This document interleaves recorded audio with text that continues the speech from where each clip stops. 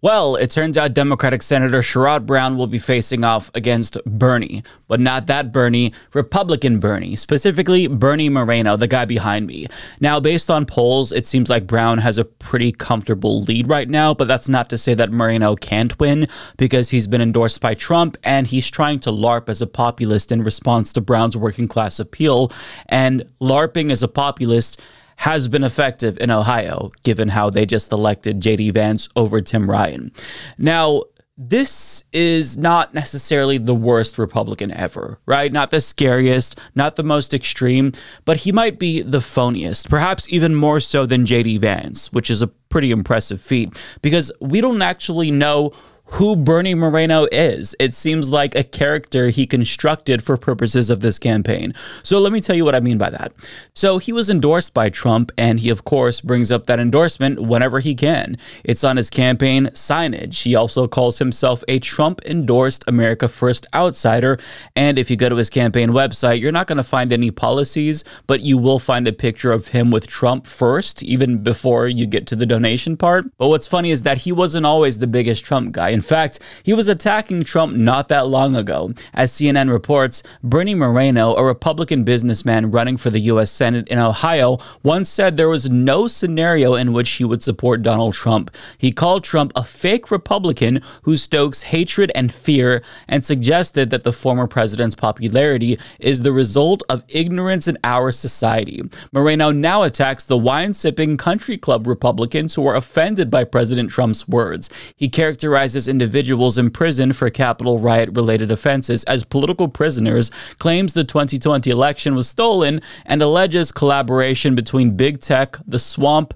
the corporate media, and Democrats to rig the election. Despite this, he previously congratulated President Joe Biden on his 2020 presidential win, and after the attack on the Capitol in January of 2021, Moreno posted, "Trump deserves lots and lots of blame for this," adding, "He didn't calm tensions. No one, and certainly not me, has excuses that behavior," or can excuse that behavior, I think he's trying to say. So he's been all over the place, and I feel like just pointing out that he was anti-Trump and then pro-Trump really doesn't do it justice. So let me break it down for you. In November of 2020, he was encouraging people to accept the results of the election, and he also denounced Trump for claiming that the election was fraudulent without proof, saying that it'd potentially do irreparable harm to the United States. And on January 6th, he said that the insurrectionists made an embarrassment of the country.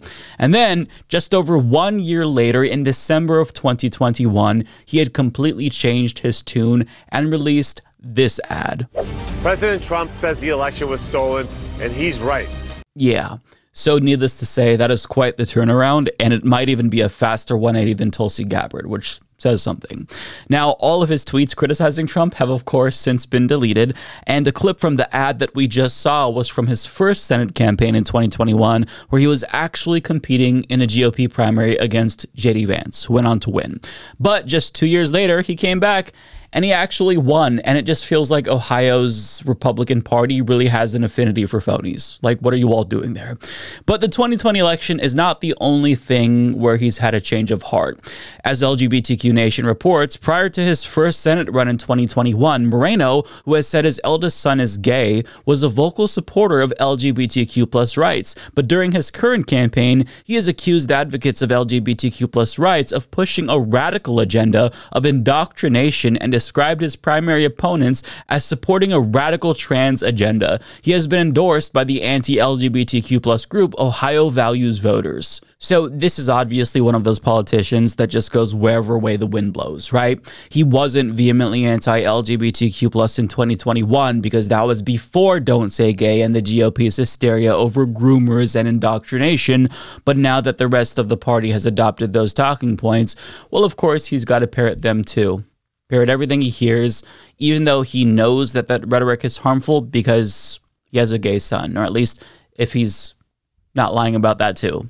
But regardless of how fake he is as a person, or a politician rather, he was smart to not say anything about LGBTQ plus rights in 2021, given the dark secret about him that was just discovered by AP. They report, after vaulting into the top tier of contenders with a coveted endorsement from Donald Trump, Moreno, who has shifted from a public supporter of LGBTQ rights to a hardline opponent, is confronting questions about the existence of a 2008 profile seeking men for one-on-one sex on a casual sexual encounters website called Adult Friend Finder. Quote, "Hi, looking for young guys to have fun with while traveling," reads a caption on a photoless profile under the username Nardo19672.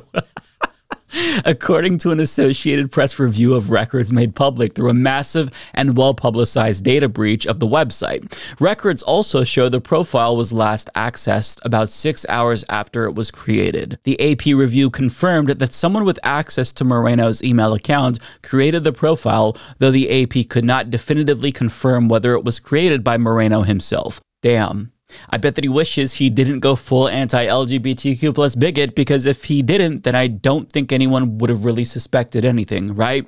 Republicans have yet to learn that them being openly antagonistic towards queer people makes them very suspicious, right? Everybody knows that Lindsey Graham is a 6 on the Kinsey scale, for example, but since he's not openly hateful towards queer people, he's not drawing any unwanted attention. Right? He's not getting people to look into his search history or something, or try to figure out any details about what may or may not be lacking in the closet. We just know he's gay, but since he's not talking about it, nobody really perceives him as being a hypocrite.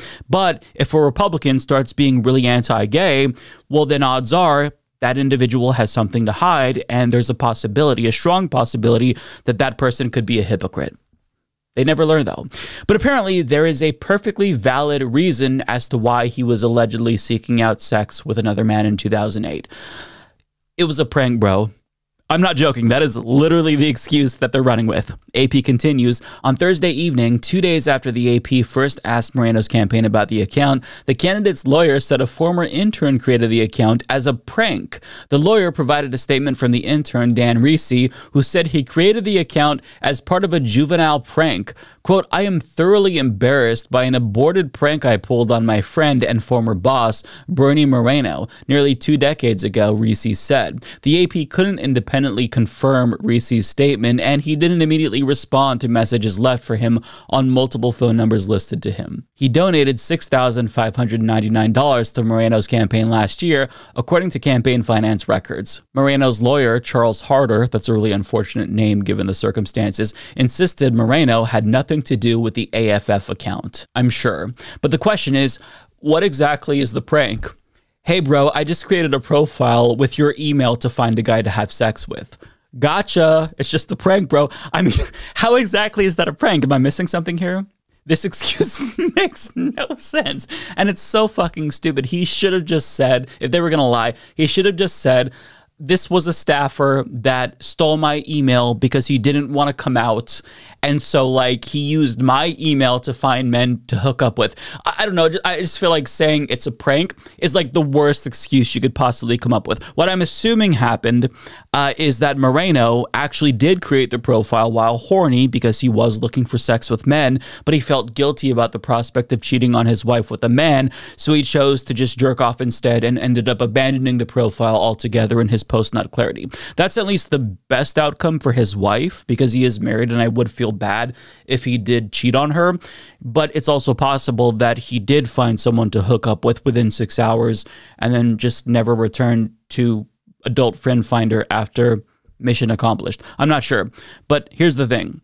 He is now the GOP nominee, and this could hurt him since they've chosen to make queer people their enemy. In fact, a super PAC aligned with his primary opponent, Matt Dolan, actually turned this story into an ad. A new AP report suggests that Bernie Moreno, a married man, trolled the internet seeking men for one-on-one sex, looking for young guys to have fun with while traveling. Creepy, huh?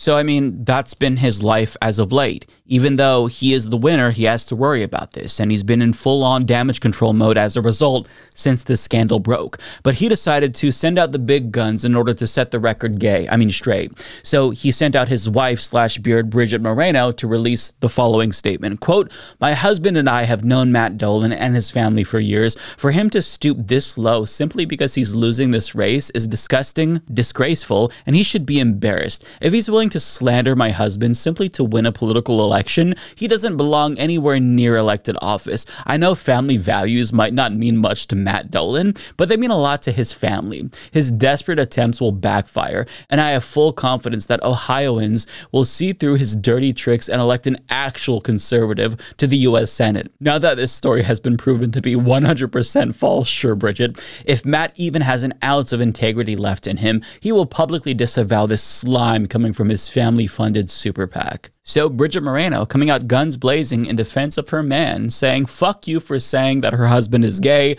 We all know it was just a prank. That was 100% confirmed." This reminds me of that scene from The Righteous Gemstones, if you've seen it, where Jesse Gemstone, the son of a prosperity preacher, is in the car with his wife, and just as she's telling him how thankful she is that he's always so honest with her, he begins to pursue another vehicle because the person driving, he notices, is the same person who has a video of him doing drugs and fucking sex workers, and he's blackmailing him. So they get into this high-speed chase, and the car he's pursuing ends up flipping over, and then he pulls over, right, gets out of the car, grabs his gun, and then his wife says, "Baby, what on earth is going on?" And he looks at her and says, "Nothing, baby. It's just some guys I do car pranks with." That right there is Bridget Moreno, because he's basically saying, listen, this gay stuff, it's not true. These guys I'm sucking off, it's just some guys I do sucking off pranks with. I'm like, hey, fellas, any of you want your dick sucked? Oh, just kidding. Unless. It's just, I cannot believe they're running with the prank excuse. I can't. Like, Bernie, come on. It's the worst excuse ever. It's so unbelievable. Now, the good news for Bridget is that I don't actually think that Bernie is gay. That doesn't mean he's straight. I think he's probably bisexual. That's the vibes that I get from him. Having said that, though, has he ever acted on it? I don't know. Because taking the step to create an adult friend finder profile while married, you know, it is a little bit suspicious. So if I were her, I would be worried. But it is a sad story because this man has a family. He has a wife, and if he really did cheat on her, you know, it's sad, right? But at the same time, I can't not laugh at the story, given the excuse that he used, because I'm sorry, that just makes this shit inherently hilarious. I can't, like, you said it's a prank. What the fuck? How do you say that with a straight face, right? And I love that Bridget is like, I don't even know what she looks like, but I just imagine her being this really sweet, innocent woman who believes everything her husband says. And she also thinks he's a true conservative as well, because that's what she said when just a couple of years ago, he was denouncing election truthers, but now he's one of them. So, I mean, what do you say? You know, there's naivete, and then there's just straight up stupidity, right? So this is who Republican Party primary voters chose to go with. An anti-gay closet case who's saying whatever he thinks he needs to say in order to obtain power. He might not necessarily be the most extreme or scary Republican running in this election cycle, but people that thirsty for power are honestly the last people that should have it. So I hope that people in Ohio don't fall for his bullshit in the same way that they fell for JD Vance's bullshit. You have a better option, go with that option. Play stupid games, win stupid prizes. Play stupid games, win stupid prizes. Play stupid games, win stupid prizes. Play stupid games. F around and find out. Play stupid games, win stupid prizes. Play stupid games, win stupid prizes. Play stupid games, win stupid prizes. Play stupid game. Pride. Trans rights are human rights. It is necessary to push trans on the kids. Pride.